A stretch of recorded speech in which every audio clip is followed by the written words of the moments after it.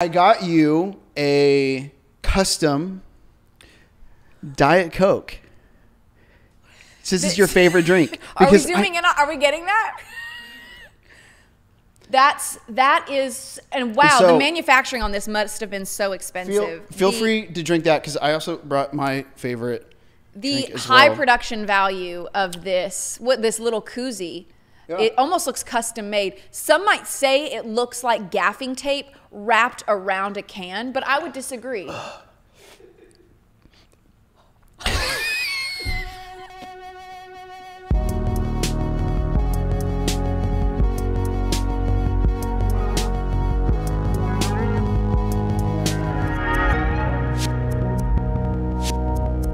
Hi, I'm Savannah, and I'm an atheist, kind of. Hi, I'm Josh, and I'm a Christian, kind of. And this is the Holy Hell Podcast, where we look at the Christian religion from a spiritual and historical perspective to understand how the hell we got to the Christianity we have today. And we'll probably have a lot of fun along the way. I study Christian history, specifically American Christian history and its influence on American culture. And I pastor a church. I'm a pastor, and I'm kind of doubling down on the whole Christian religion. Buckle up. It's going to be super fun. Ride. Let's do it. Here we go. Do we want to talk about or lift off with what we're talking about today? Before we start. Okay. This is EP1, our first episode ever. We did it. We're here. And so I got you a nice, welcoming, what are those called? Not a housewarming gift. Housewarming gift. A pod launch gift? A podwarming gift. Yeah, as they say, as everyone calls them, a pod launch gift. So I know you're a Diet Coke fan. Yes, I am. And we have we have to do the pixelation thing over Diet Coke because we're not endorsed by them. But yet, I got you a custom Diet Coke.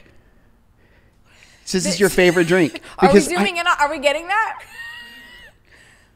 That is, and wow, the manufacturing on this must have been so expensive. Feel free to drink that because I also brought my favorite. The high production value of this little koozie, it almost looks custom made. Some might say it looks like gaffing tape wrapped around a can, but I would disagree.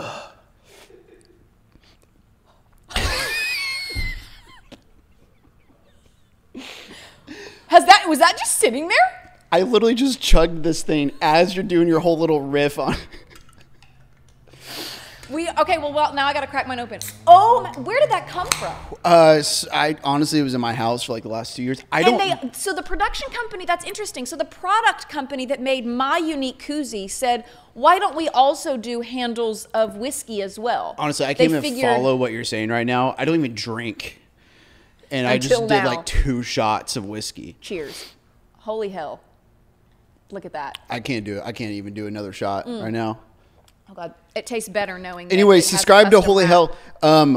If you're our 100th follow, if you're our 100th follow, like let me know because you know that. You're gonna send that to them. Send this to them in the mail. Is that legal? Can you do that? I don't think so. And also shipping that would be $60. It's worth it for our fans. All right. I'm just wondering, what do we think it costs to ship that? And also, can you ship something that big that's liquid? Open alcohol. I don't know if you can ship it. We'll find out. This is Holy Hell. Also, if it's a minor, like I really don't want to go to prison either. So, should we go off with our topic today? What we're talking about? Yes, but also tell them why we started with our topic today. Do you remember why? I don't. I honestly, if I'm being real with you, I did it because it was just in my head, and I was like, this would be a great topic to discuss. Was there an origin story? Yes. You're kidding me. Was it because everyone was damning me to hell? No, I mean, same. But yeah. No, remember the first time we ever went and got dinner? I literally sat down at that restaurant, and you look at me. I wasn't even in the chair. First time we had met. You didn't even know my last name yet. Yeah. And you look at me and you go, so what do you believe about hell? That's right. I'm great at parties. 3 hours later. You're exactly right. That is I totally forgot. It was at that taco place. Sure. I don't remember. Yeah. And I said, what are your thoughts on hell? So our topic today is hell. Ayo. Broad. 10,000 foot view. Just hell. A nice light topic to start this off. So, this is our first episode. The flow of this goes, I love research. I like to look at the history of things. I study it for a living. So how this flow will go is I will bring some research that I have found or I know, and I'll present it. And you're going to kind of bring the spiritual aspect, the good people perspective. Yeah. From a spiritual perspective, and we'll talk about it. And I think one of the first things that I wanted to kind of bring up was, what are your thoughts around hell, and how have they changed throughout your life, if they have? Oh, man. So I grew up in a very conservative Christian culture, right? And what you are handed in a very conservative Christian culture is this concept of the hero and the villain, right? The black and the white. Yeah. There's a heaven, there's a hell. And you do this whole salvation prayer, this whole salvation thing. And a lot of people will say it's so you can go to heaven when you die.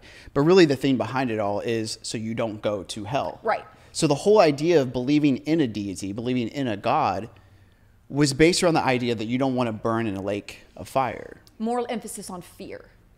Exactly. Okay. A lot of fear. Very fear driven. How do you view hell now? Has that changed at all? Yeah. I don't really believe in it. Mainly because it doesn't exist. Plot twist. End of podcast. Yes. I'm with you. Which is kind of interesting because I think a lot of the conversations we have on this podcast, I think theologically we are linear, but what's really interesting about our Christian history, how I was brought up, how you were brought up, is that you expanded your horizon on Christian understanding and you left it. Yeah. And I did as well. And I doubled down on, I would argue, the origin, the roots of it. But I think when it comes to Western evangelical theology, I think you and I would probably be pretty linear. And I have a feeling we're probably pretty linear on this subject as well. I think so, because I also don't believe in hell. I mean, I say atheist kind of, meaning I am somewhat open to the idea of there possibly being a God. But if, gun to my head, they said, is there one? I'd probably say no. And that doesn't scare me. That's not something that I don't find comfort in there being a God, but would be open to the idea. And so that's why I always say atheist kind of, with like a drop of being agnostic. But I think hell, what is so fascinating to me is that hell is never mentioned in the Old Testament, ever, not once. But it's mentioned a hell of a lot of times in the New Testament. And I always find that really fascinating, is that in the Old Testament, we get that word Sheol. You've spoken a lot, you held pastoral capacity roles before. I'm sure you've heard that word, that idea, Sheol. It's this Hebrew word, and we've translated it as the grave. I think I wrote down a couple of stats here. Yeah, in the Old Testament, the word Sheol in the Old Testament is translated as the grave 15 times, the pit 5 times, and hell 15 times. And then it's translated as Sheol 29 times. So it's this singular word, and then in English, we've translated it to mean different things depending on how we think it should be. And we've translated hell retroactively into books where hell did not exist as a word or a concept. Mm-hmm. What do you think about that as someone who used to believe in it or has left, but you said you're going back to the origin in the beginning? What does that mean for you? Yeah, absolutely. Yeah, I think a few things. I think the first thing that comes to my mind is I think I would believe in a literal hell, but I don't believe in the hell that we have been handed, the hell that we have been given. Because there are times where, like, Jesus in the New Testament talks about a hell. When I think of hell, I've seen people walk through what I think Jesus would argue is hell on earth. Yeah. We've seen genocide. We've seen millions die in a pandemic. We have seen economic destruction. Yes. Natural disasters. I would argue that is literally people walking through hell. I think there's particularly a couple times in Matthew where Jesus is talking about hell. That is directly what he is talking about. But if you want to build an institution that gets people through the doors and gets them to sign the check, check off the membership box, this is This podcast is going to get us in so much trouble. I already know where you're going with this, and I love it. The most generic and bland and easiest thing you can do is tell people you need this, and if you don't have this, this is where you're going. Yeah. And that's a really bad place. So is it a yes or no? Yeah. There's no curiosity in that. There's no wonder. There's no joy. I would even argue that theology is built out of cynicism, even to begin with. Mm-hmm. And so if you want people to be part of something, fear is the easiest way to get them into a particular religious system, which is why I think it's so predominant in Western American European theology. It's a very easy way to get people through the doors and to stay there. Yeah, because I think it always goes into often the topic of the prosperity gospel, and sometimes I think nowadays we see a lot of evangelical Christians saying, "Oh, it's not the prosperity gospel," but it is. It's just revised. It's a new COVID variation of the prosperity gospel, and it's this idea of if you do this, you will avoid this bad place, and it really is this dualistic. Not to sound super nerdy, but like this dualistic cosmology of like... You literally said, not to sound nerdy, and you pushed up your... Not to sound nerdy or anything, but it's this dualistic dichotomy between heaven and hell. This idea, okay, because I know a lot of you watching probably have, I'm just assuming all 12 of you that are tuning in, have a heart for either understanding the history of Christianity or have a heart for being a participant in the Christian community. You're probably in one of those categories or parallel to one of those communities. And the idea that hell is this bad place and heaven is this good place and there's this dualistic cosmology, a bad place and a good place, is actually very, very new. And going back to the Old Testament, we see words like Sheol, and the way that the people in the Old Testament viewed the afterlife was really primitive. And it was neutral. Everybody went to the same place. That word Sheol is used to describe where bad people go and good people go. It's where in Genesis, Jacob says he wants to go to Sheol to mourn. It's a place that he wants to go to. And so you see this one word used as just this primitive effort to understand where we go when we die, because no one really knows the answer to that. And I think it's really interesting and kind of beautiful that the Hebrew tradition had this word to define this place that we go. And it's this place where your spirit and your character and your personality is thought to just rest and lie, good and bad. And then later on, English speakers retroactively went in and we decided when a bad person died, we translated Sheol to hell. And when a good person died, we translated it to heaven. But it was the same word meant to mean the same thing. But we did this.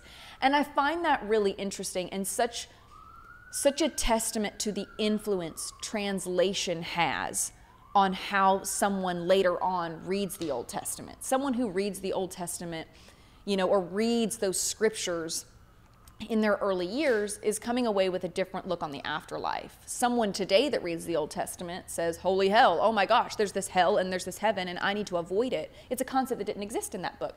So I always find that a little bit troubling to me to think, you have this really neutral space in the Old Testament that everyone just kind of goes there. It's peaceful, it's primitive, it's really undefined and unrefined. And then you get into the New Testament and it's like the most defined dualistic idea of the afterlife we've ever seen. Right. And I don't know. I'm just curious, what are your thoughts on that? And have you ever wondered why the afterlife in the Old Testament looks different than the New Testament? Or has it ever even occurred to you? Was it something that spoke to you when reading the Bible? Yeah, I think you have different cultural imaginations between Old Testament and New Testament. You have new theological imaginations. You also have a brief span of history between the two. Before I answer that, though, where are you on this idea of hell? Because you're asking me the questions. I'm actually really interested. I'm going Barbara Walters. This is you really are. I don't want to get interviewed. I am just interested. The first question you asked me, which was yes, you don't believe in a literal hell. Then why the hell? Yeah.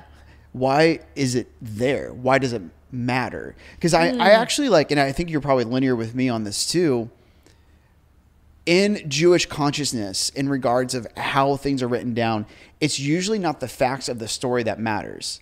I mean, just look at the 4 accounts of the resurrection. None of them add up. Yeah. Because to a Hebrew writer, it's why you're telling the story that matters. Yeah.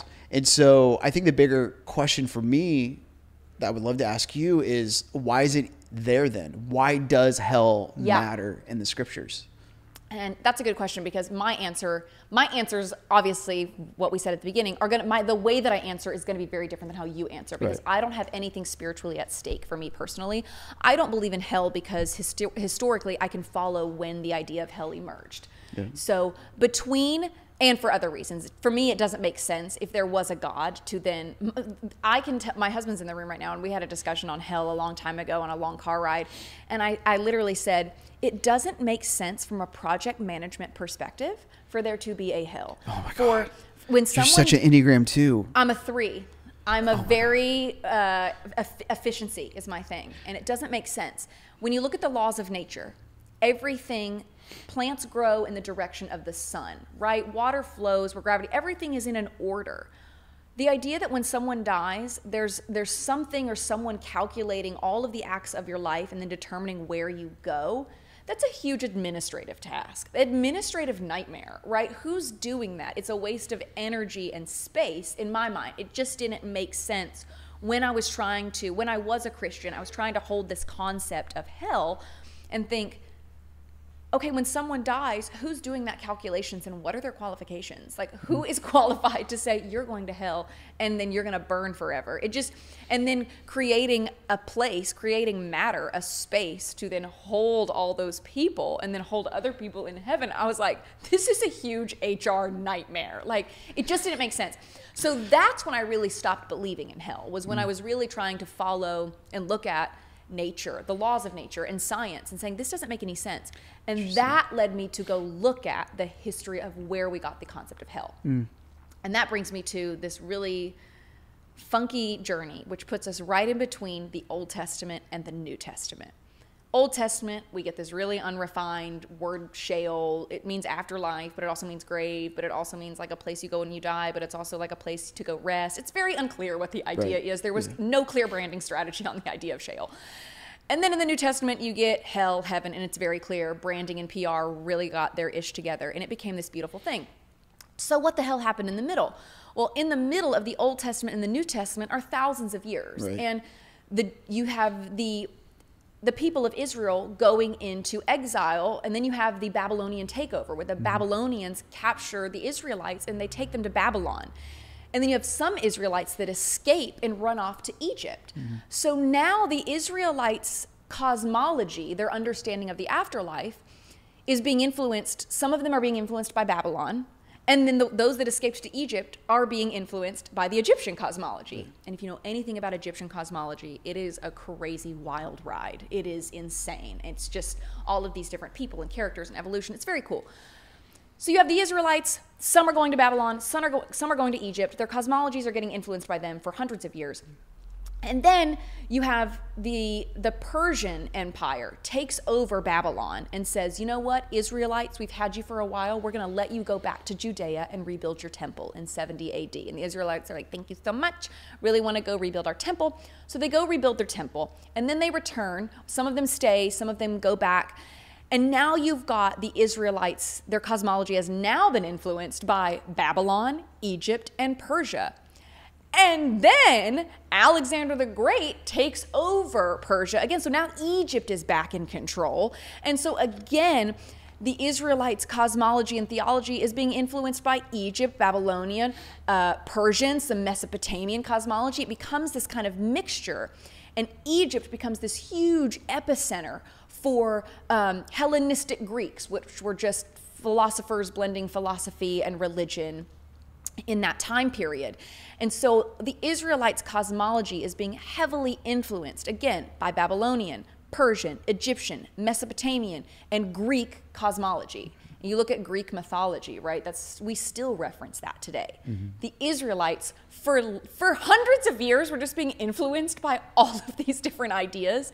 And then we get the New Testament. After that's going on for hundreds of years of all of these other influences, then we get pen to paper for the New Testament.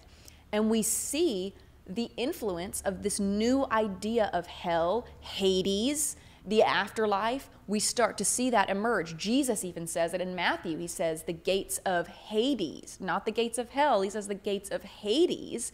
In the original language, it says Hadu, which is Greek for Hades, but we translated it as hell. So we were like, we got a better idea, and we translated it as hell. So once I had that car ride, I was really talking it out, saying this doesn't make sense, this is an HR nightmare, then it led me to go back and do all this research and say, what happened between Old Testament and New Testament? And the concept of hell in the New Testament is copying Egyptian, Babylonian, Persian, and Mesopotamian theology. Or cosmology. It's just copying it. It's their iteration and their version of it. What do you think of that? Yeah, I mean... Is that offensive to you? No, a couple things. Also, first off, you just nerded out so hard. I did. I know. I feel like you're going to do like a Zoom, and I'm going to be like... But I feel like a lot of listeners like that. Absolutely. No, absolutely. I just want to recognize... You're such a nerd. I'm such a nerd. You're such a nerd. And it fascinates me greatly. But I always think of it as, for me, I like the history and I like to understand, okay, but how did we get that word in there? Absolutely. But some people hear that and they think, no, hell is an idea that is unique to the Christian community, and it's not. It's a complete replica and imitation of several different communities, cultures, countries, and empires over centuries, if not thousands of years. Yeah. Does that for you feel offensive or scary or confused? Like, how does that sit with you and your current understanding of, and where you sit with your faith?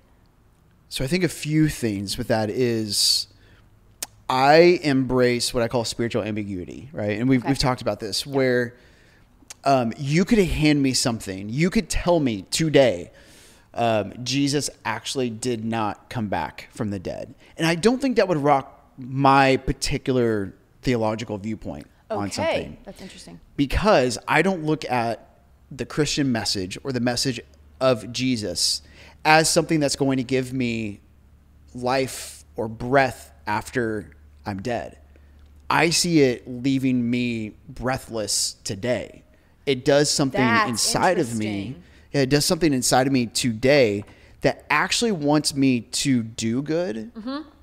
And it wants me to be good, which then brings me to a much bigger point, which is if your faith, like if something as simple as creation not actually happening in 7 days, if that rocks your faith, we've got to talk about why you believe what you believe, right?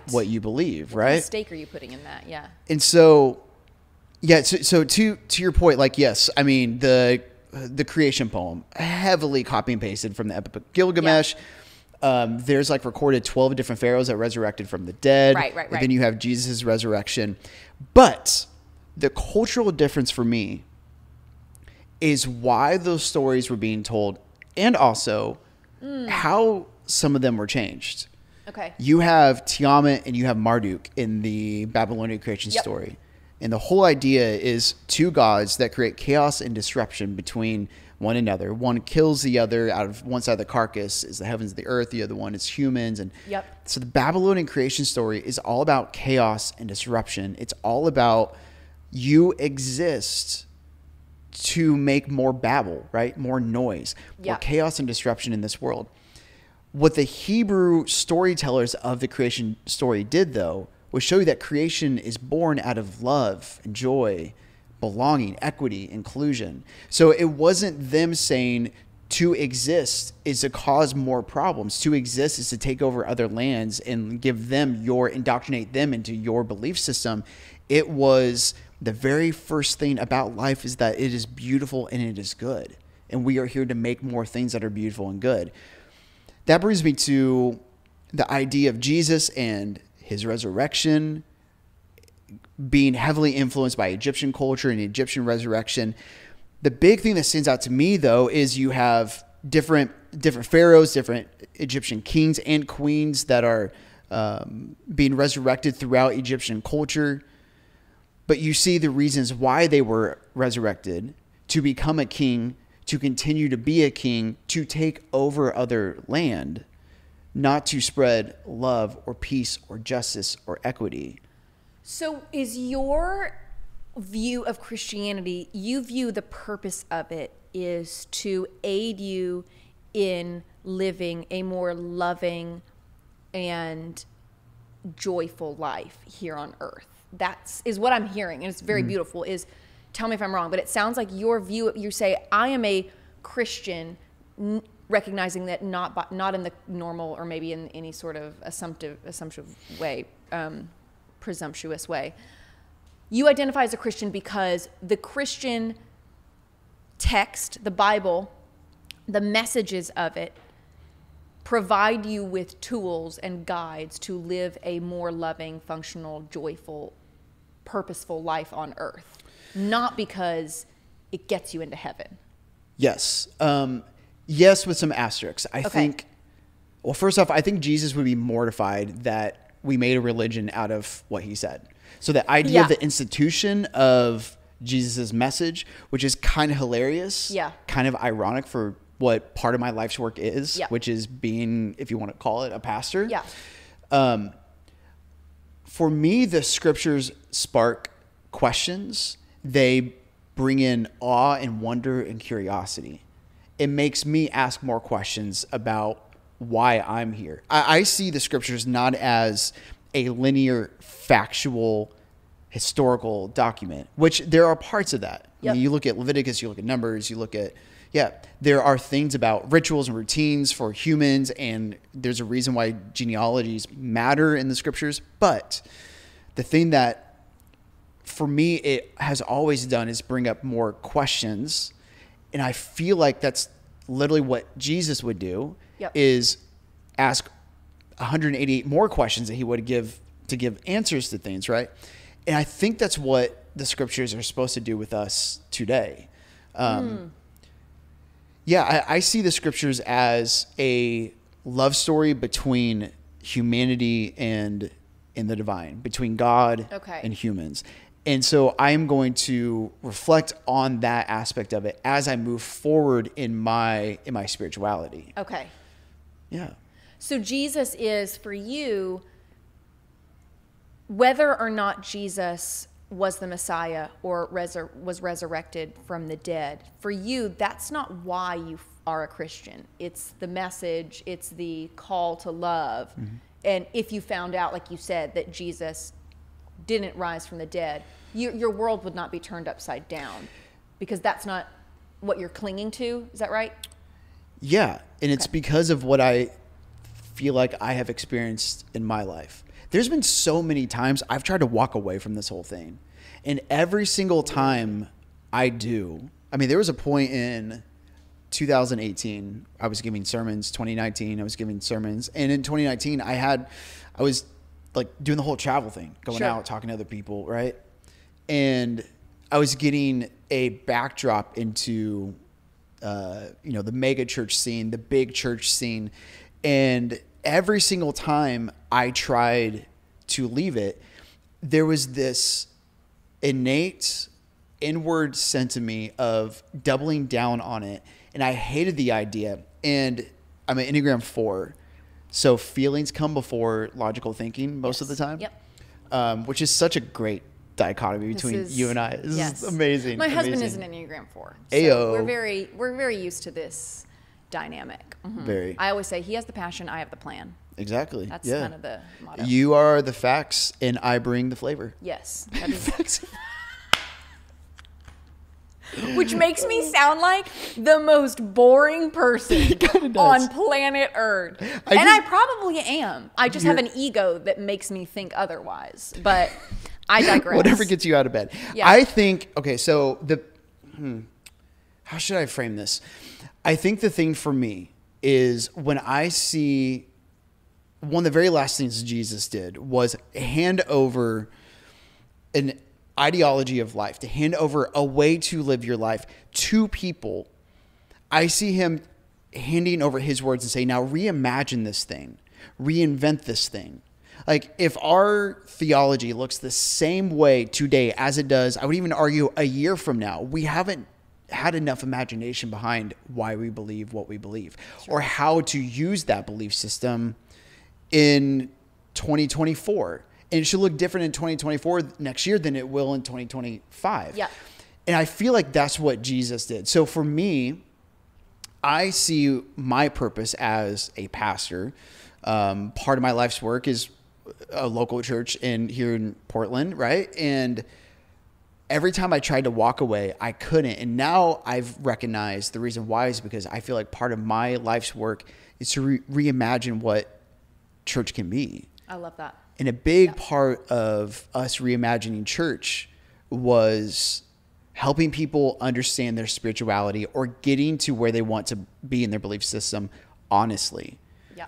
Which for me means I very rarely ever give answers to anything during a sermon. Very Jesus of you. Ayo. Oh, you want to hear one I did a couple weeks ago? It's so good. Like a question that someone asked? Oh, man. It got me in trouble with both sides. So this is what I did.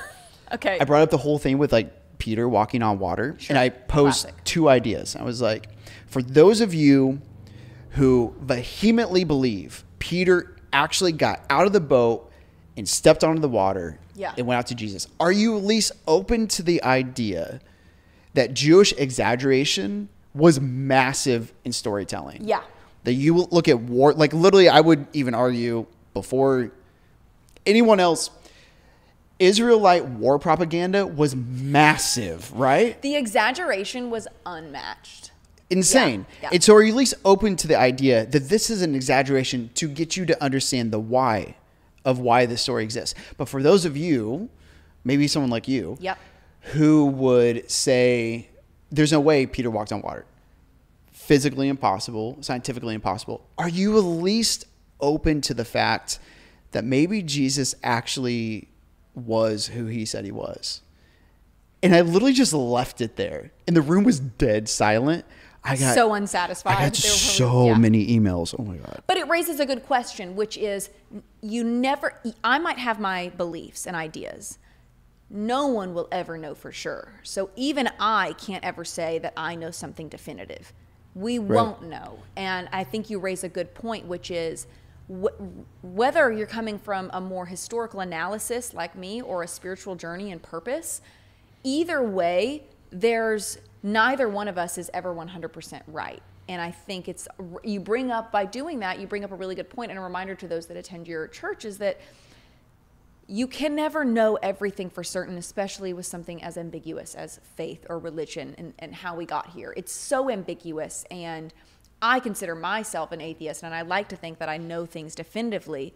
I could be wrong, and I have to be open to that. Otherwise, I'm doing what I claim other people are doing, which is pretending to know everything, that they know everything for certain. I can't do that either. I'm just as guilty of falling into that pit and being like, I know this for the facts say, right?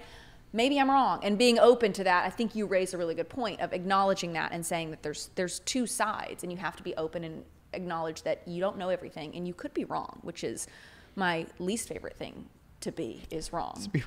I want to talk a little bit about, I want to do a little pivot, but in a similar vein.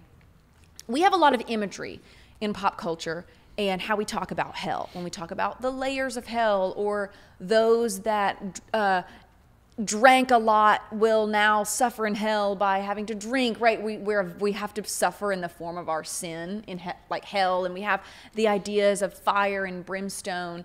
And I want to talk a little bit about how we got those ideas, because those are not in the Bible. Let me get this straight. We're going to talk about where the pointy horn. Yeah. Is that what the horn? Yes. Oh my God. That gets me on another rabbit hole, which we won't get into today, hell, that's the topic today. The devil, that's a whole other can of worms. Hell, Satan, the devil, Lucifer, guess what? All three different. There are all three different things in the Bible. What? Yes. And did you know that Satan was just the word for villain in the Old Testament? It's not a proper noun. It's like bad guy.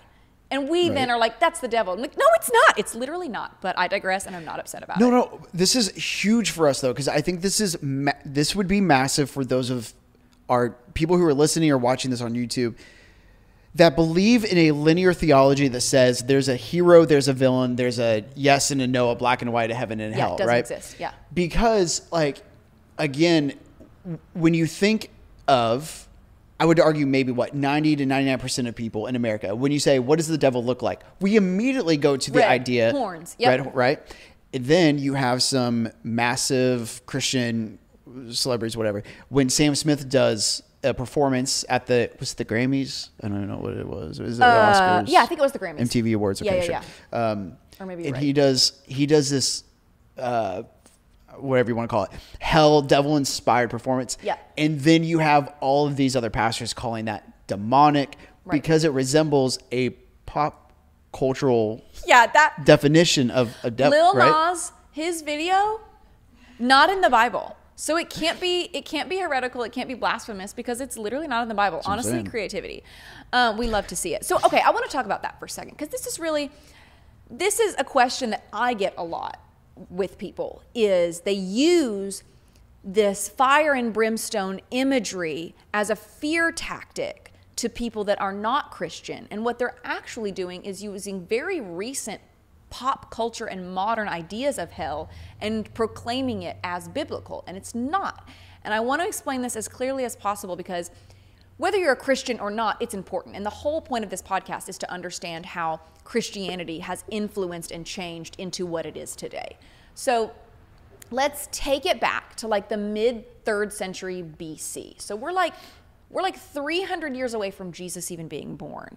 And you've got this homeboy, Aristotle, and he's a philosopher, and he's like the goat of philosophy, and he stays the goat for like 1,000 years. Homeboy just like keeps putting out bop after bop after bop, and everyone is just eating it up, left no crumbs. Everyone loves Aristotle. Wait, did you say left no crumbs? Left no crumbs. Is that like a Nashville thing? No, that's like a Gen Z thing. It's okay, we'll talk about it offline. You're old. So funny. Okay. So Aristotle is just this superstar, but then you get to around the year 1200 AD. So now we're 1200 years after Jesus has been born. So here's the timeline. Let's say Jesus is born here. Are we on? Is the camera on me? Okay. I'm looking at the camera to be like, here's when Jesus was born. 300 years back in history, BC, you get Aristotle, and he's rocking and rolling, boom. And then around here is when Aquinas discovers Aristotle and says, oh my God, this is incredible stuff. I'm going to mix Aristotle's stuff with Plato's stuff and some of Jesus's stuff about 1,000 years after Jesus was born, but 1,200 years after Jesus has died. This is where we are. So you got Aquinas here that's like, now Christianity's a thing, and Christianity's been a thing for like 1,000 years. Aquinas says, love it. I'm going to mix Aristotle's stuff, I'm going to mix it with Plato and Christianity, and I'm going to create this great idea of cosmology. And Aquinas whips up this idea of the afterlife and cosmology, and it looks like a center with rings and all these different layers of divine intervention, divine connection. So 300 BC, you have Aristotle, he's rocking and rolling. 300 years later, Jesus is alive and then dies and resurrected, depending on what you believe, and that's around year 0. And then 1,200 years after that, you've got Aquinas who says, hey, that guy Aristotle was incredible. Let's mix him with Plato and let's mix him with Christianity. And boom, we've got this incredible idea of the afterlife. And it's these rings. Now, what does that sound like? When I say layers, what does that make you think of? Of anything in particular? Bean dip and, heaven and hell. But more specifically, the reason that you say that it reminds you of heaven and hell is because these layers that Aquinas created of like the center and then these layers, Dante then sees that and is like, that's incredible cosmology. I'm writing a sci-fi fantasy. And that's where we get Dante's Inferno. Exactly. So Dante's Inferno was this huge New York Times bestseller book because Dante said, that slaps. Aquinas, this is your best work yet. I love it. He says, love this idea of layers. So Dante looks at it and says, that's incredible. Now I'm going to write this sci-fi Christian fantasy about layers of hell and suffering. And everybody loves it. I mean, everyone just loses their minds over Dante's Inferno. And suddenly, Christianity picks up on it and uses it to influence their idea of hell. And Christian communities and religious leaders at the time start like describing hell as these layers, not because it's in the Bible, but because Dante's New York Times bestseller told them. And it became this huge thing. And then later on in like 1660 something, I think 1667, we get John Milton's Paradise Lost, which is where we get the idea of revelation and all of that idea. And Paradise Lost really riffed off the idea of revelation, except John Milton looks at the book of Revelation as historical events instead of future events. So he's a little bit incorrect there intentionally. But that book also influenced our idea of hell and the afterlife and how we interpret the book of Revelation because of a book written in 1667. And so I made a list here. Wait. What? Sorry. Okay, so a couple of things. Number one, back to your Gen Z reference. Yes. Ate no crumb. Left no crumbs. I'm 34. I was born. Is the camera on me right now? I was born in 1988, and I am still relevant. I'm only 34, sure. Which I've been thinking about getting a nose ring. Just give me a yes or no. I'm going to say no, because I like to be the center of attention, and if I have a nose ring, you can't. Well, then just grow a beard, and we can be the same. We're already twinning. We're already twinning with the shoes. I come back and I have a beard. You're like, one, how? Two, we're good on the nose ring now? Like, or we just don't address it. Okay. Also, you didn't hear my bean dip joke in the middle. I did. Oh. Oh, I heard it. But yes, also yes. But yes. Was that the end of your thoughts? Okay. No, it wasn't. I just feel so old. It's shocking, right? The Dante's Inferno thing. Was that what you were going back to? But what's so interesting is how easy when something becomes famous. Yes. We indoctrinate it as truth into our belief systems. Yes. Yeah, that was really it. I wanted to just clear the air with. You wanted to make sure that I heard the bean dip joke. Mainly, I just wanted people to know I wasn't really old. Just so we're clear, you are old. I am a young 29. I'm in my 20s. You're a young 29. For another 60 days. So, we'll leave it at that. And I'll be sure. I feel like I have, like, the Instagram to TikTok pipeline is so strong. And like, that's where I get a lot of my Gen Z lingo is TikTok. And so and then also my sister is Gen Z. I'm on TikTok now. It's just an IV drip. Nice. I've got the TikTok. I've got the sister just feeding me. Do what you want. Hang out on TikTok. I am now. That's where you'll learn the lingo. I literally have a fan. You have one follower? No. Oh. I have lots of followers. I have to like 12. But I have one guy that's like, you should have millions of likes. Because I do the reels like I do in the studio. Oh, right. And yeah, sorry, I'm just really trying to validate my age right now. Yeah, I'm everyone follow Josh on TikTok because I think that's what he's subconsciously trying to say. I literally don't even have notifications turned on, but okay. He wants you to follow him. And then maybe like drop like your favorite Gen Z lingo in his TikTok with no context. And just not explain it. Feels kind of sus. Okay, I have a list really quickly. This is very short. They're just 4 or 5 different things.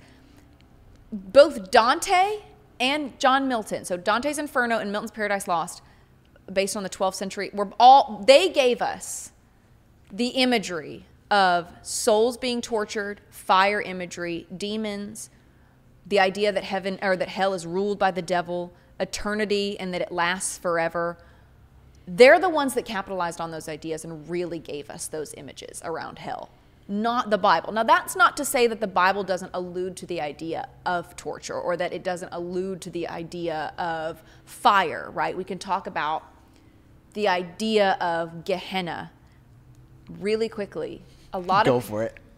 A lot of people think that Gehenna was a dump site, and it was. Not necessarily, that wasn't its original purpose. Mm-hmm. Gehenna was the place people would burn children for sacrifices, and that's where we get the connotation of the afterlife and hell. And then Gehenna became a dump site to discourage people from doing child sacrifices. Yeah. Exactly. Sounds like a bad thing to do. Sounds like a bad thing to do, so they turned it into a dump site to really turn people off to that idea.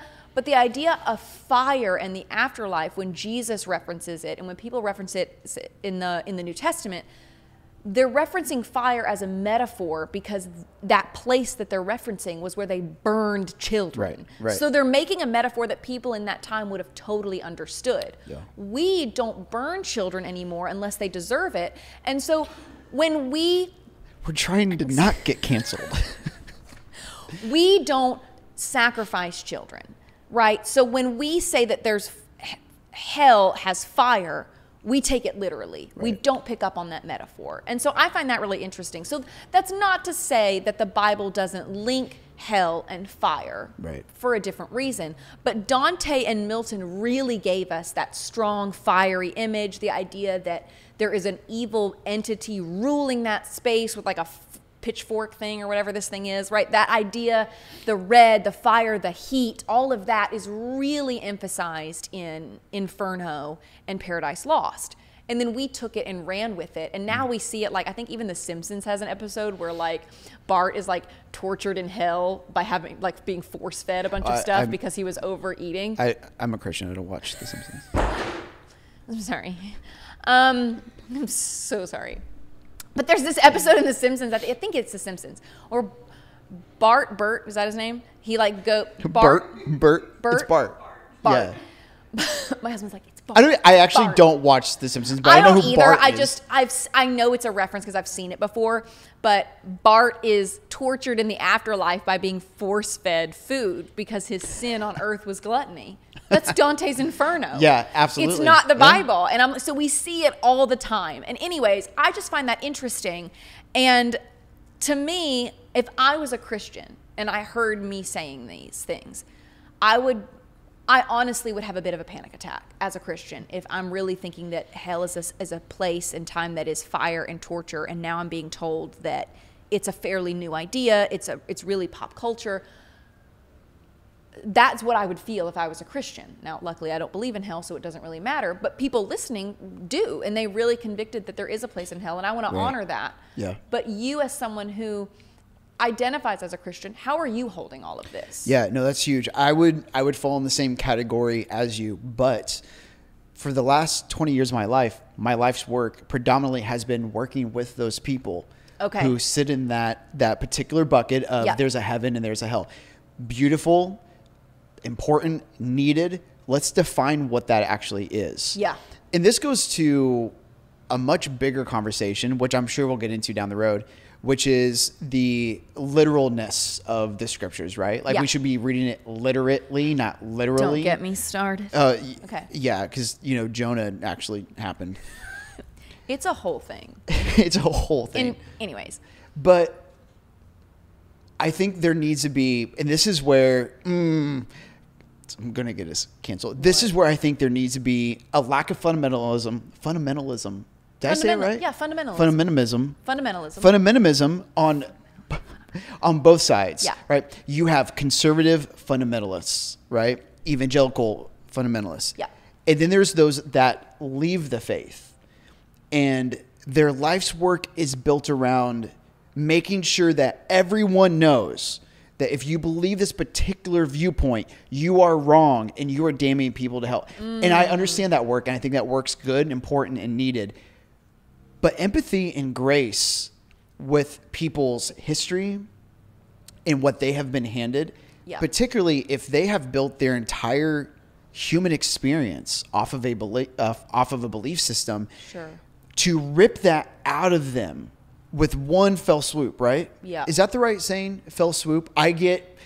We're going to probably make merch out of this. I get all of my sayings wrong all the time. What's the one that I say? We were talking about with our friends the other day. I say fly by the seam of your pants, not seat of your pants, which makes no sense. Couldn't tell you. I said the other day, as a cry flows. Instead of as the crow flies? Yeah. As a cry flows. Well, I've got some good ones. I've got some that I've actually taken. Kind of hits. That became rated R sayings that weren't even supposed to. I literally said the other day, if we decide to take it out, this will be for our Patreon subscribers only. It's just this one. I literally meant to say all out, let's go all out. I said, let's go balls out. Balls. Instead of balls to the walls or all out. That's what it was. You mixed it. Balls to the wall. And I put it with all out. We're going balls out, everyone. That's not as bad as I thought it was going to be. That's pretty funny. And I can, as soon as you said it, I was like, oh, balls to the walls and I didn't even think, all out. That's where your brain just mixed the two. Yeah. Okay. That's funny. So anyways, empathy with people. So I think that's massive is something you just said, honoring where people are starting their theological experience, right? I think the beautiful part in that work though is when you get the opportunity to see people realize that the thing that they were handed was so small and the world is so much more big, way bigger than that little box. Yeah.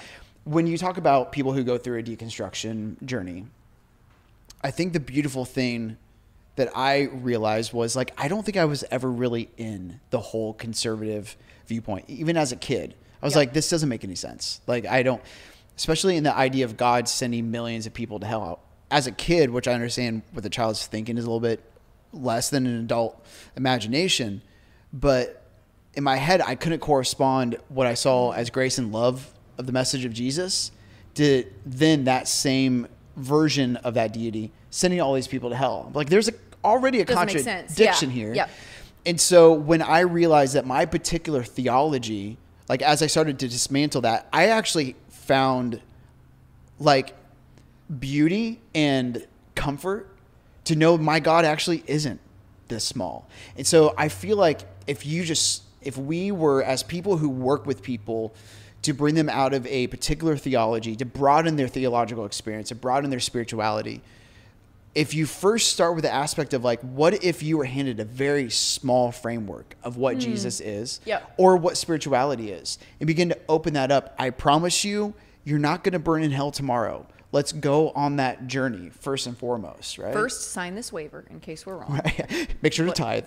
Also, tithe just in case. No, I think that's a beautiful way to put it. And especially if I did not grow up in the church, and I think my belief system would be different if I had.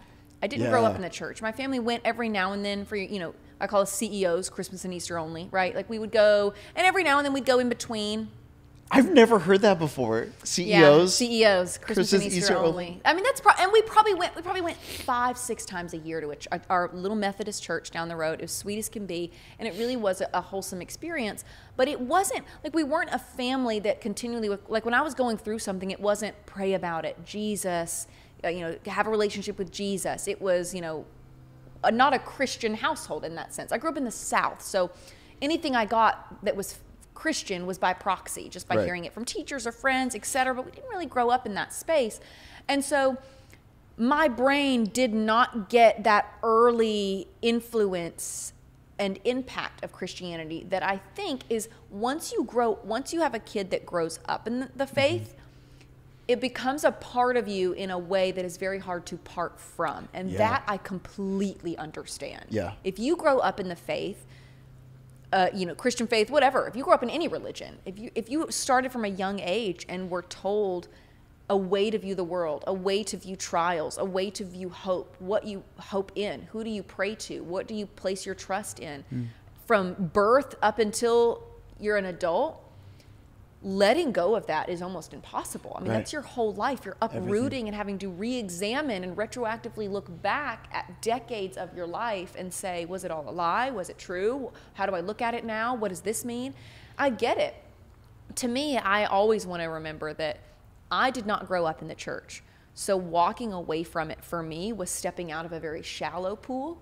Someone who's swimming in the deep end, it's a lot harder to get out. And not that it's something to get out of. For some people, faith and their faith in their God is what gets them through really hard times. I mean, who's to say when you look at parents that lose, parents that have lost their children and people that lose loved ones to cancer, or that Olympic gymnasts that lose their legs in a car accident, right?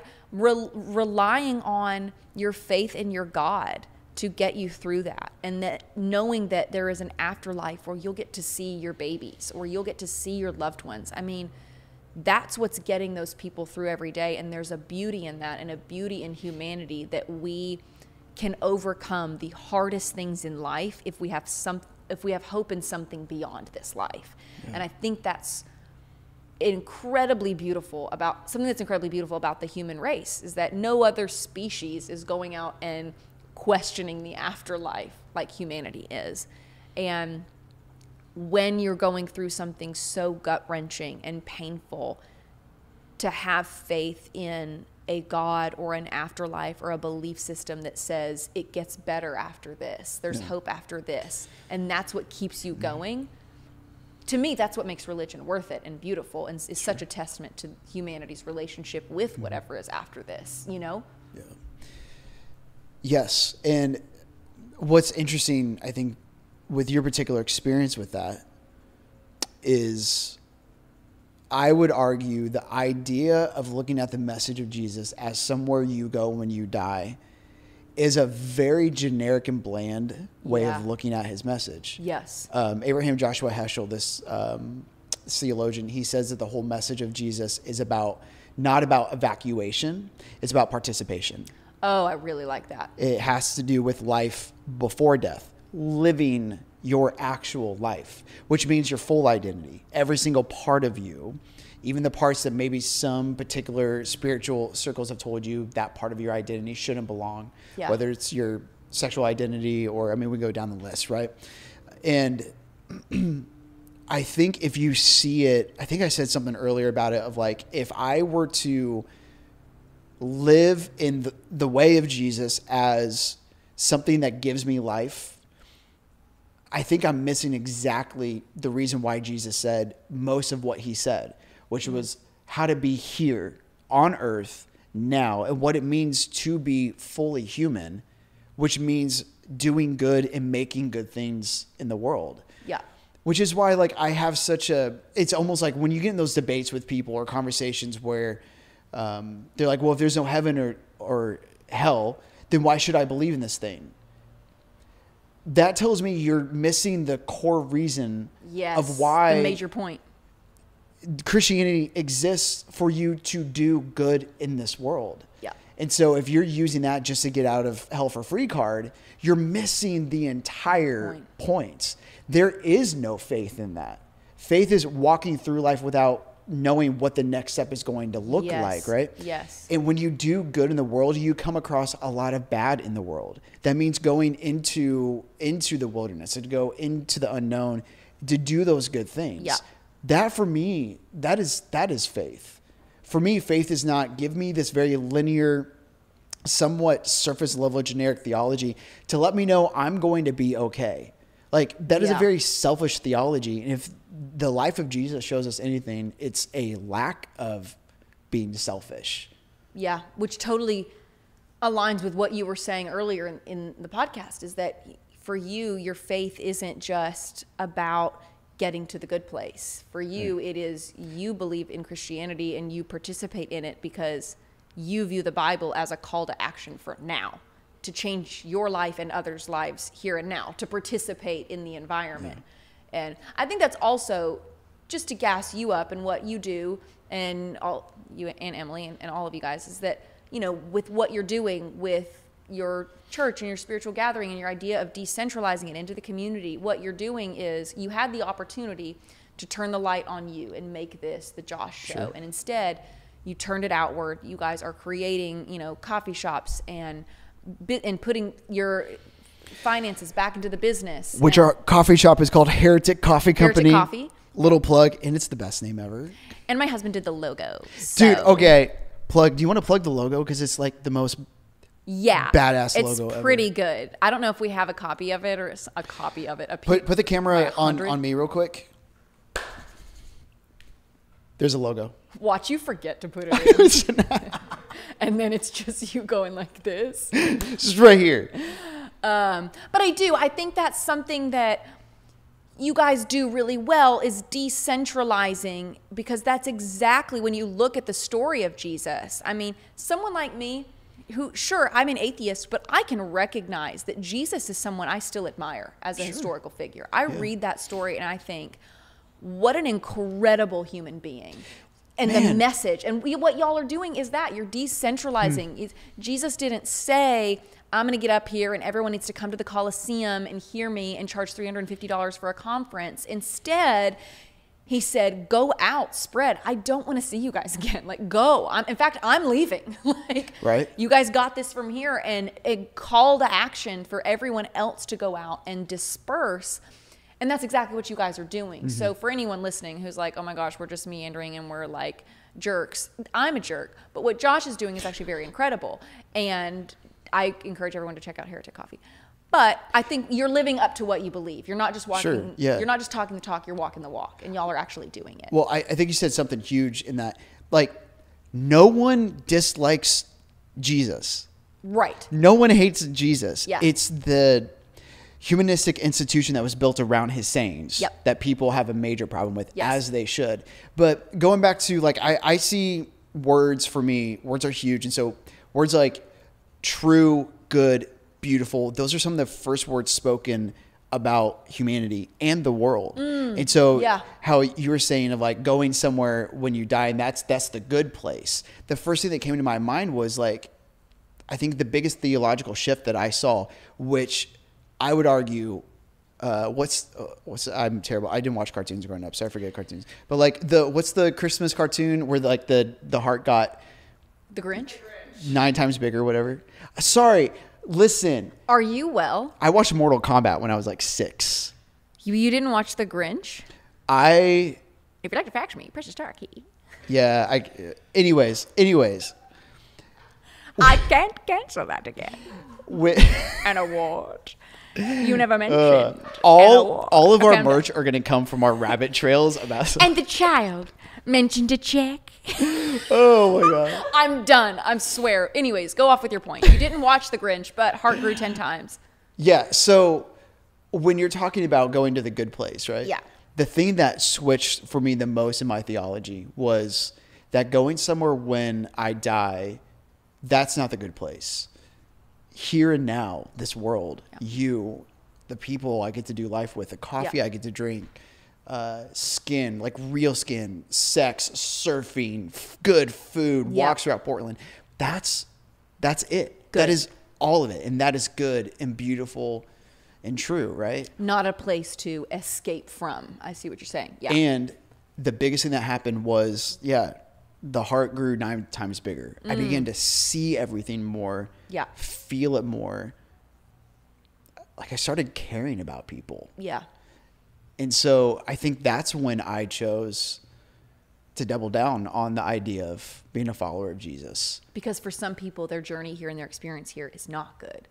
And and you being able to say, this is a good place. I'm going to make it good for you, for people that need it. Yeah. That's really incredible. That's a great way to look at it. I think that's a great kind of culmination of what we've talked about, is like the idea of hell and the afterlife has evolved. We've gotten influences from a million different places. It's not unique to the Christian faith. And what your response as a Christian to that is, that's not the main focus. And if that's what your hyperfixation is on as a Christian, you're missing the goodness of what it means to be a Christian and the actual purpose. If I'm just a Christian to get to heaven, it's not going to show up in my day-to-day life. If I'm a Christian because Jesus called me to make this place good for everyone, that's going to influence my day-to-day life. And I think that's kind of what you're saying, which brings us to kind of this nice culmination.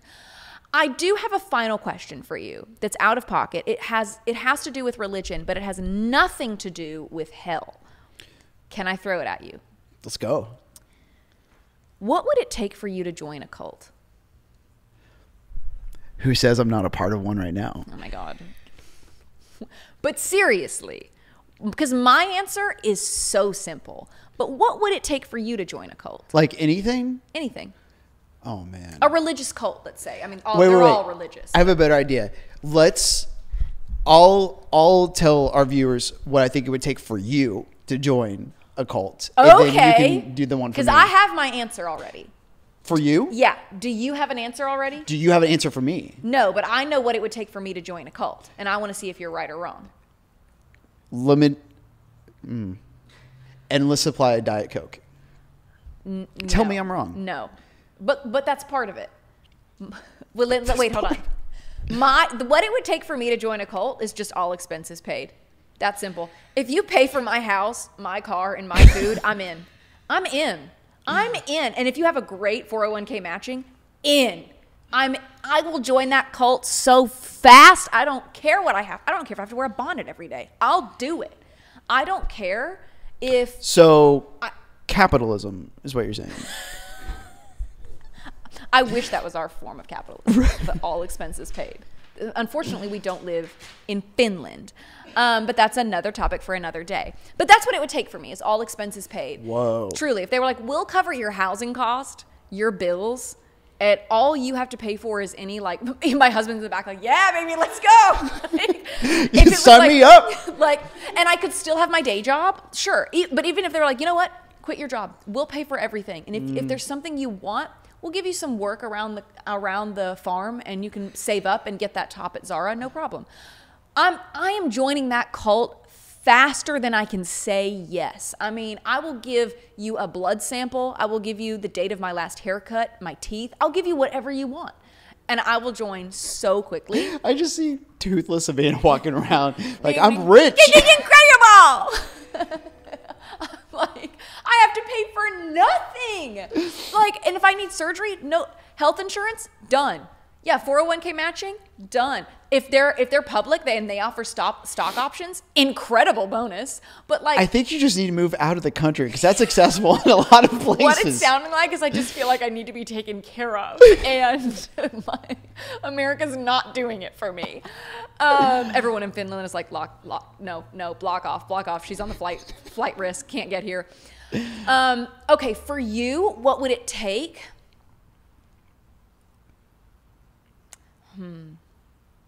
Because I was going to say, no. What would it take for you to join? Like, oh, you get some sense, all creative agency, full creative agency. If they were like, you could, whatever you want to do creatively, we'll provide. Like tech stuff, mic stuff, platform stuff, like we'll provide everything that you need. You can create whatever you want. Would you join then? Okay, well, studio, everything. For our viewers that are watching who probably know a lot about you, maybe not, I'm probably the new face for a lot of people watching. I'm a pastor kind of on the side. That's part of what I do, but I do a lot of art. I do a lot of film, a lot of things like this, right? Yeah.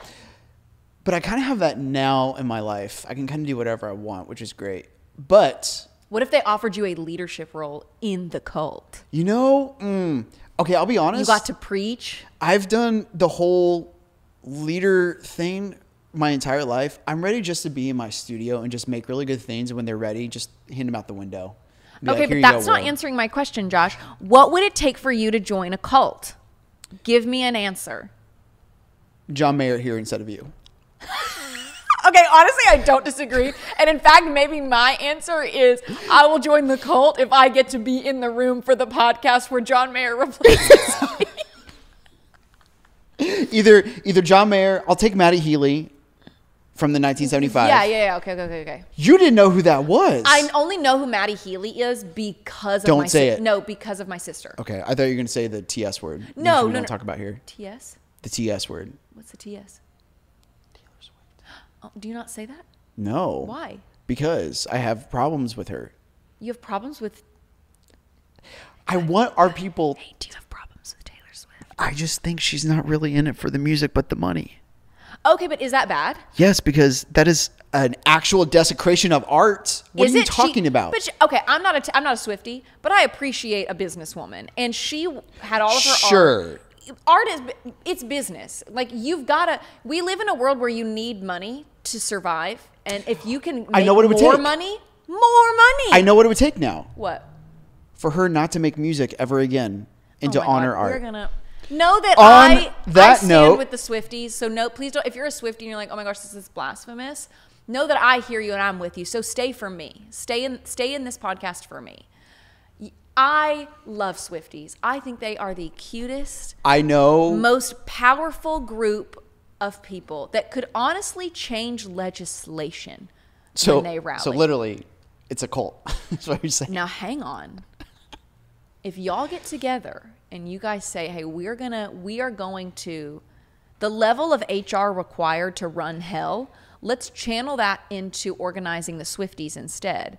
And then the Swifties put together an incredible cult. If you don't have one already, like if you're open to applications, if there's a link or something where I can apply and you can accept me, if you guys could rally and create a system where members of your cult paid a small fee, but then there was like an insurance policy and all of our expenses could be paid, basically what I just said, and you offered all of those great benefits, I'm in. Swifties, what are you doing? You have the power, the numbers, the finances. I know what y'all laid down for those tickets, so I know you guys are sitting on some fat piles of cash and free time. So let's rally together and maybe make some magic happen. How would that sound? Would you ever join that? Okay, yeah, probably. Yeah, it would sound pretty good. Plus, we would get all the Sick Eras Tour merch. I want that little cardigan. I could name maybe 3 Taylor Swift songs, but I would join a Taylor Swift cult. Name them right now. Okay, so from the 1989 one, you have You Need to Calm Down. Is that it? No. Shake It Off. That's one. Yeah. 15. Teardrops on My Guitar. Nice. I went way back because that's the kind of Swiftie I am. I'm like, y'all remember the one that, are you a Swiftie, Emily? Okay. Post, what is that, like one album? It's been 3. God, she churns out albums like John and Kate. Because she doesn't care about the art. She cares about the business of it. But if they all are a success, but is there something wrong with that? With pursuing the business? I would argue, as a 4 would say, it's an exploitation of the beauty of art. Is it if the art that she turns out that's very successful is still beautiful? I said what I said. Oh my God. But is it though? I will say Folklore and Evergreen, Stardust. What's the other one? Folklore and Evermore. They're the same album. Wow, that's creativity at its best. They're right there. Same. They're the same album, and I think she would say that too. I think she should have maybe picked, or we needed to trim the fat on that and just make that one album. But for branding and PR, I see what she was doing. On that note, I think this is our first EP. Done, baby. Done. All that to say, I love Taylor Swift. I'm sure she's great. And, she's an avid watcher. So, Taylor, if you're watching, like, let's get you in here. You're not going to John Mayer, are you? No, dude, I tried to get tickets. We were literally on the FaceTime together. And did you get tickets? Yeah. Yeah, because mine kept timing out. You need to go back because they've got some now. Go back and look and see. So here's my thing about John Mayer I'm a big electric guitar guy. So I want to see the big band.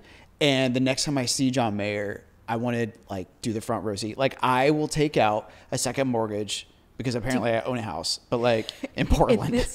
And I literally have 3 nonprofits. You could own several houses if you joined a cult. I'm just saying. But anyways.